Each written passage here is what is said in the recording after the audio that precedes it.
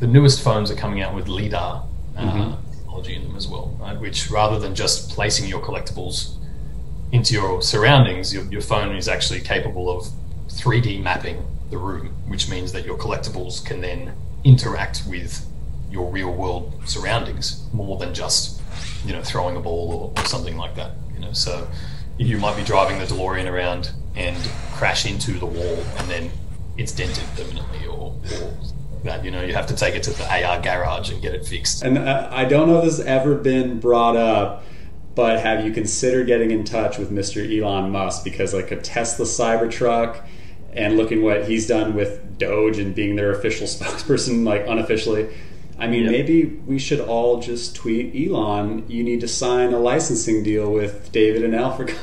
Yeah, just damn him. I don't know. I actually don't know if they do many licensing deals at the moment.